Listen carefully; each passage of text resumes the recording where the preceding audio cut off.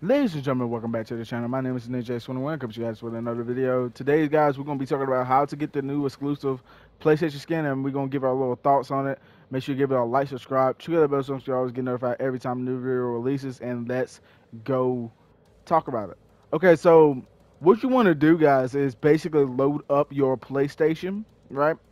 Load up your PlayStation and go to the PlayStation Store and search, hit Fortnite, type up Fortnite, and go to your add-on section. When you go to your add-on section, you can go ahead and pick up this I'm gonna show you guys on the locker. This is the skin, Vivi Chroma. You can pick it up.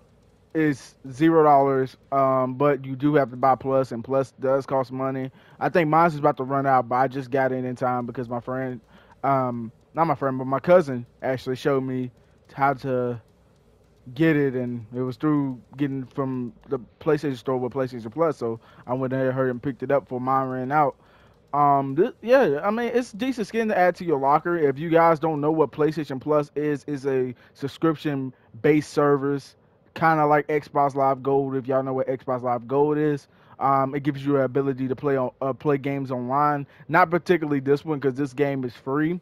But like any online like type game that you pay for, it lets you play those games on there if you don't have Plus. So yeah.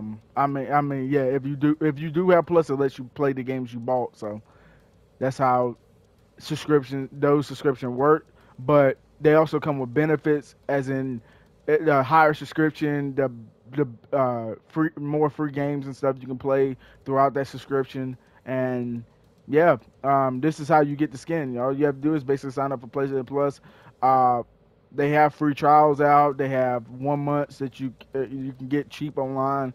It's so many different ways to go ahead and pick up a certain amount of different skins here.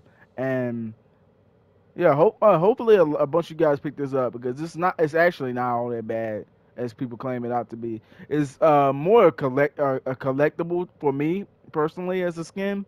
It's more of a Pride Month skin. I kind of get that, and I honestly don't have a problem with it. To be completely honest with you, I don't really have a problem with it. I mean, it's just a skin. It might represent Pride Month, but to me, it's just a skin. It's something to just add on to the collection. Again, that's literally how you do it. It's not really that difficult, but yeah. Thank you guys for watching, and if you guys want to keep up to date with more news and stuff going around on Fortnite, make sure you give it a like, subscribe, trigger that bell so you always get notified, and I will catch you guys next time. Peace.